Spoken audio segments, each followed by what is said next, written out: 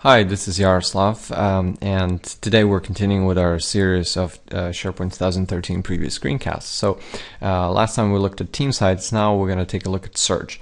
So as part of the search, as you probably know, there's a search service infrastructure. So if I go back to my SharePoint Central Administration to take a look at sort of what's changed in the way that search is architectured, and you'll see that if I click on application management, there's still service applications, and I can see my search service application here.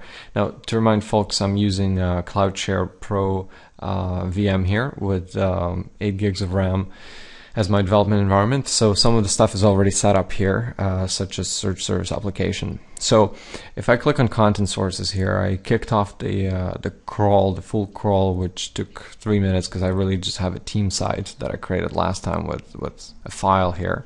So that part is already sort of taken care of, and really not much different from what you've seen in 2010, right? So there's your search service application. There's some things that are a little different. I'm not going to get into those details right now. This is more of just an overview.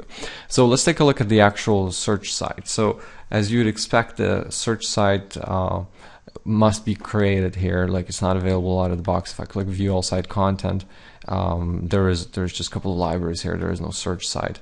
So if you try to create a search site here, you'll immediately you'll be able to create it and see from Enterprise Search Center, you'll see actual the template. But when you click Create, it'll actually give you an error saying that the publishing infrastructure isn't turned on as a site feature.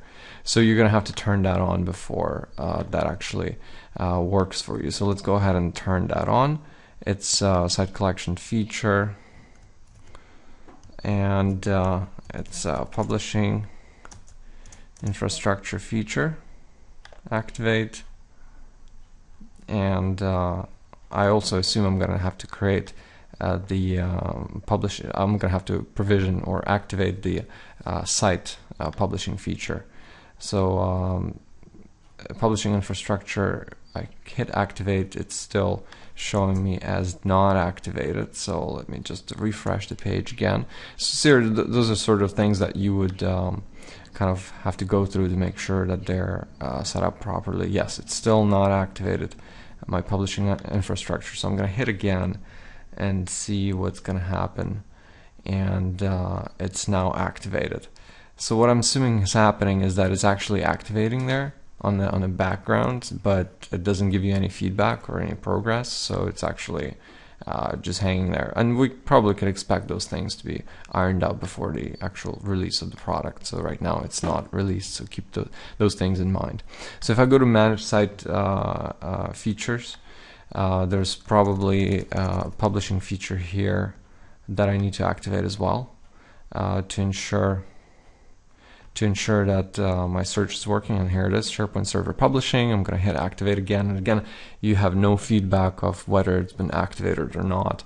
It just refreshes after a while. Okay, so everything seems to be fine now, activated. So I'm going to create a new I'm going to try and create a new site again. As you can see, there's much more apps added to the page because we activated the publishing feature. But we're not gonna look at those right now. And there's another tab for publishing, but in my case, I'm only interested in the search, enterprise search. So I'm gonna pick all the default options and click create. One of the things that you'll notice is that the language of SharePoint's changed a little bit. It's more informal, it's more friendly. So you probably could expect that throughout the product. So there we go. There's our search, and since my search crawl has completed, I assume if I type in a keyword, I'll just get the search result for that document that I have there, or text file on the team side. So it takes a little longer. I think it's just a matter of a first time created site, and things are just firing up there, and we're going to get our results shortly. As you can see, there's right away the separation between people, conversations, videos, and reports. So those are kind of available as tabs before, and it's sort of the UI changed a little bit, but the functionality is very similar to this. We'll have a separate look at that. So here's my results back. So one of the things that you'll notice is that it gave me the site and then the document. When I hover over those, is very friendly sort of UI that kind of allows you to see some of the related actions related to this document.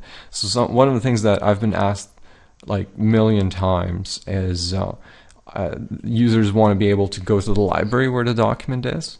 So now that's available here. You can open a library where the document is versus just opening a document itself, which can be a simple document like this. So what else? There's obviously a function to send this. We'll take a look at it later, but you can also extend what you can see here in relatively simple fashion. If I hover over the site, excuse me, there's additional sort of set of functionalities here for the site. So you can follow the site, open the site, and etc. And again, we can extend what options you're going to see here, and you can leverage that pretty easily. And some of the basic options also to manage your results. So obviously, I don't expect to find anything from people because there aren't any people on this machine except administrator, and our keyword doesn't really match. But since we clicked on it, it'll probably fire it up. And we'll have a separate look at more complete sort of environment and how that how search affects people search and stuff like that. But there's definitely more integration in terms of how things are wired from a people perspective. So I'm going to click back on everything. One important thing to note here, well, you can't see it, it's still loading. There we go. So there's my people. I'm going to click back. Here it is. So refiners, right? So the refiners are now a little bit more visual. So if you remember in 2010, you could get something like that, but you would have to resort to customizations. Now those sort of friendly filters are available here out of the box, and you can refine things. In this case, by date, right? So it's a range refiner, and you can pick the type of refiner, and there's some out of the box UI that'll change based on that type of refiner. So that's it. That's pretty much the overview of search and how it looks. And we'll take a look. There's going to be a separate video on how to extend this. And one last thing I'm going to show is what's sort of behind scenes in search website on search site, and it's pretty much the same things, right? So there's tabs, there's pages which represent particular sort of person search, or the results, a report search, or a video search. Basically just like in 2010, just different pages that handle different sort of results. We don't have any videos right now, but you get the idea. All right, well, stay tuned for next set of webcasts, and there's going to be more videos at sharemuch.com.